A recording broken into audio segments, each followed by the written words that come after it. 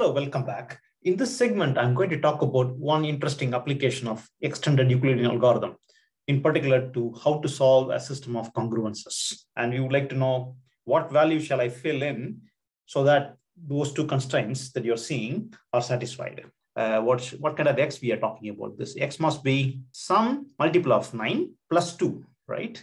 So let's say 9y plus 2, and y is some integer. Okay, it can be negative also. All right.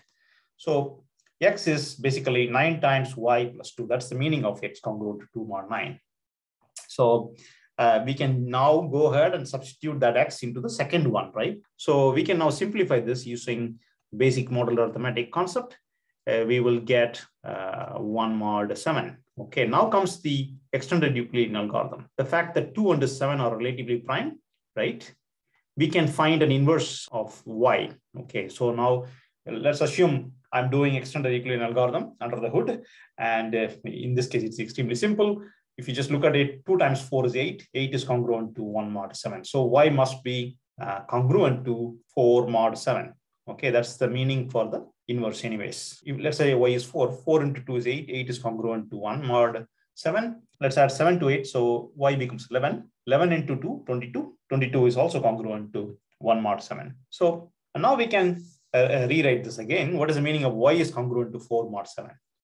This means y must be 7 times some number, let's call it z. Z is again an integer, plus 4, right? That's the meaning of congruence anyways. Okay, and now we can go back to x here because our goal is to find x, right? So we can rewrite the x as follows. We can see here that the solution is nothing but, what is the meaning of this in terms of congruence?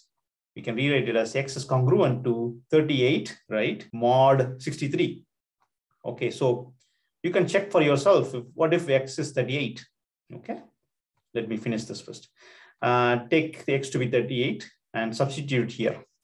38 is clearly 2 mod 9 because 38, when you divide it by 9, you get 2 as a reminder. And 38 is 3 mod 7 as well. You can keep adding 63 to it. If you add 63 to it, it won't change the answer because 9 and 7 both divide 63. Okay, I've used some interesting concepts of extended Euclidean algorithm here at this point. Given 2 times y, I need to find a y such that 2 times y is 1 mod 7. Okay, here I use the extended Euclidean algorithm. If you are writing a computer program, you will be calling extended Euclidean algorithm here. Okay, but the fact is that you can find a solution, but the solution involves 63. And if you look at 9 times 7, it is also 63, which is going to help us to generalize this into a more formal theorem for a system of congruences.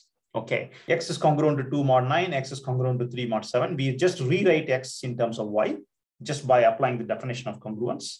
And then we substitute that new x into the next congruence. That means we can simplify it into another congruence just involving y.